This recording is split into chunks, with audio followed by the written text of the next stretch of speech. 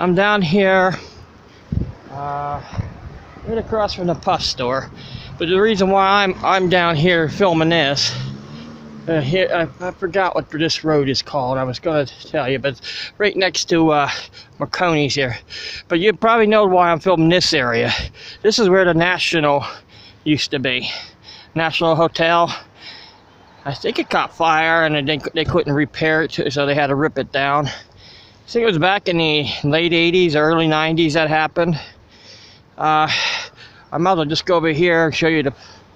Well, I can't do it right now. I always have to... Remember, I try to keep people out of it.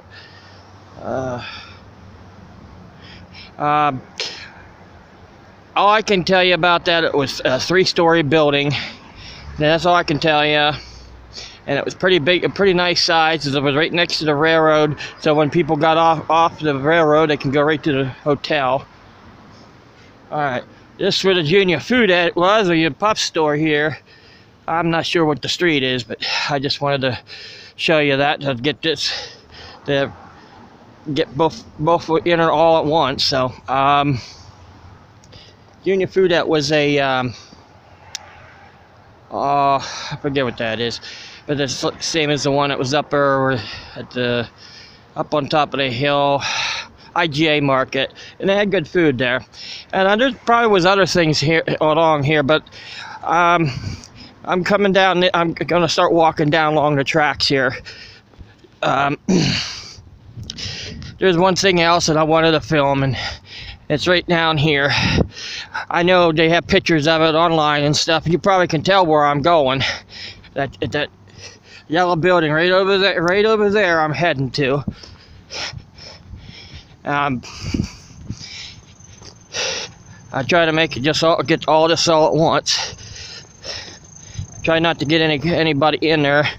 If you're driving by the car, I'll try to stay away from that too. But I'm on this side of the tracks right now. This is where this one company, this shed right here is, or this place right here is where the National was. And I think that small building there was part of it, but I'm not sure what that small building is. But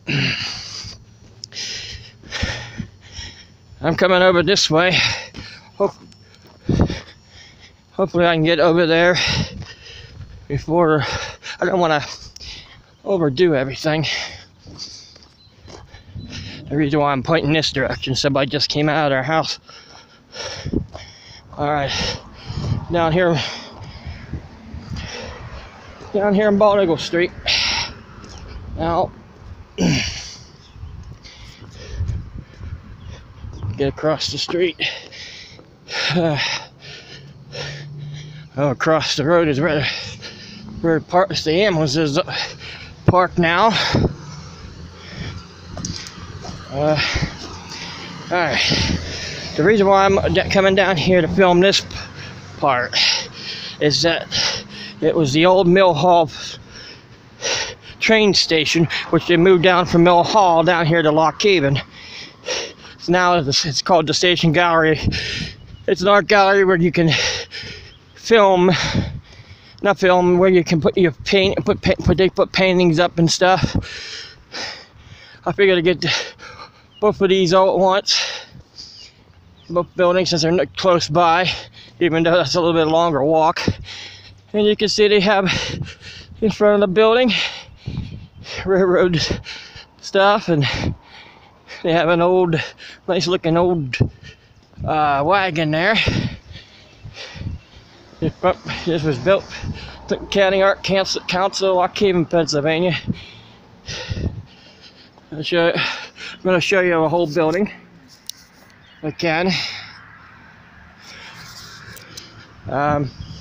This was moved, I think, back in the late 90s or early 2000s. They brought it down from maybe 2000, maybe 2004 or 5. They brought it down here and redone it to save it from going bad. But up there, I think it had a restaurant in it.